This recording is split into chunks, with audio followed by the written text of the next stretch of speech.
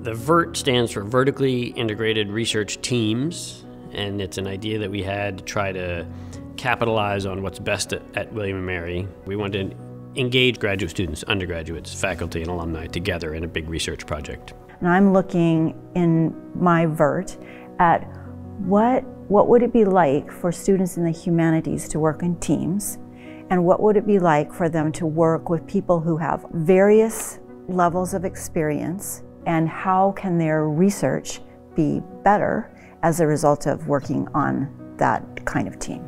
So my team, for example, had me, I'm a professor, a graduate student is on the team, 4 undergraduate students.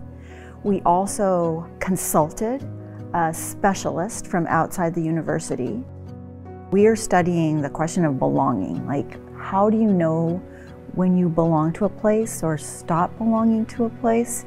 The fields that help us understand that are languages and literatures, government, history, and others. So I had a couple of students who study government, a couple of students who study history, a student who knows a lot of different kinds of languages and therefore various cultural perspectives. We wanted to actually produce some culture, not only study what we were learning about the sense of belonging to a place, but also make something, and we were going to need an artist for that. So those are the various disciplines that were central to the team.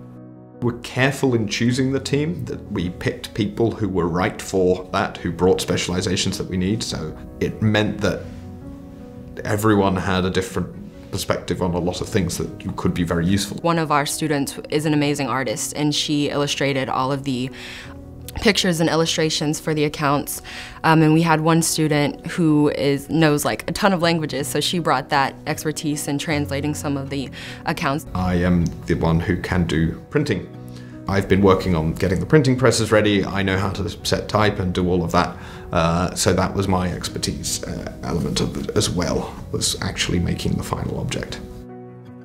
I was very conscious of the idea of othering. I think I brought in that extra eyes for how are we really talking about the people that we're supposed to be giving voice to? Are we perpetuating that othering in the accounts? And I think everyone was really good at that, but that's something that I had experience in, and I was happy to be a part of the team helping with that.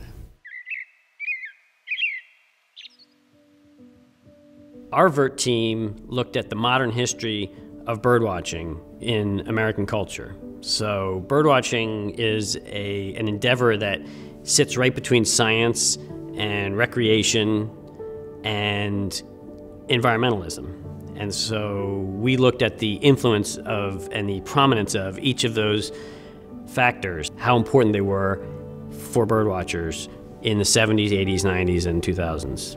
We had 4 students in on our team, and we had 2 groups working on slightly different aspects of a unified research question. So Jared and Andrew were looking at periodicals, specifically Audubon magazine and Birding magazine, and they were looking at advertisements for birdwatching and nature tours, and they were sort of quantifying the language in those ads and trying to see if those advertising techniques changed over time. Francie and I spent most of our time reading archived pages of the eBird website and scanning for science-related and recreation-related words. I think the biggest thing that I learned from this is that qualitative analysis can actually be really useful and insightful even when you're talking about scientific content, and it wasn't something I'd ever experienced before, and now I'm really looking forward to seeing how I can apply both fields in the future.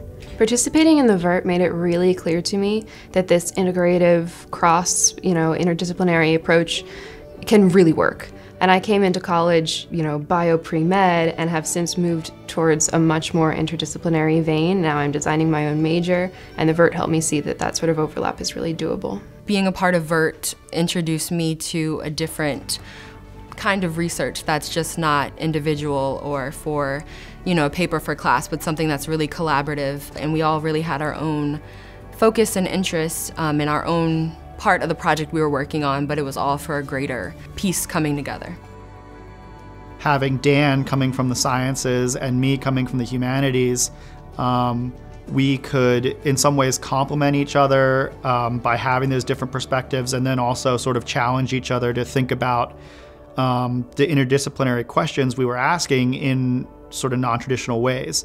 Science and humanities are sort of on opposite ends of the campus, literally. And I think that this has really showed me that there are a lot more avenues for collaboration than might necessarily be apparent. It made me think about how I communicate my own work. It made me think about how we teach. It made me think about the different approaches you could have to the same task. And so that is the great advantage of interdisciplinary work. That's the great advantage of the vertical aspect of it. But it's great experience for anyone, I think, in the university to be thinking about those things at any stage of their university career. These are the pilot teams. My hopes for the future are that the VERT takes off in such a way that faculty and graduate students and undergraduate students just find joy in doing it, and that we as a community at William & Mary find ways to share our research with the public around us.